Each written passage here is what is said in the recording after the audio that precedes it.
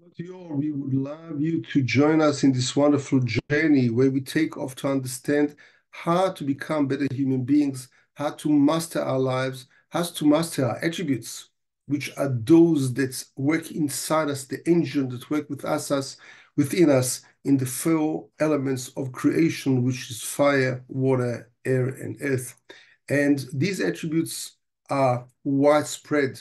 For example, cruelty versus kindness, humility versus arrogance, um, kindness versus stinginess, jealousy versus good-heartedness and seeing the other person, hatred versus based love.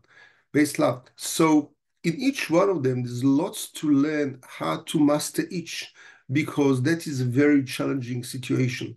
The reason being because we are a binary kind of creation where we have an incredible, good, divine inclination, godly spark, but we all also harbor inside us an evil inclination.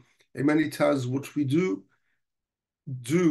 and what we want are two different directions. We want to be very kind, but it doesn't come out. We want to stop gossiping, but we do.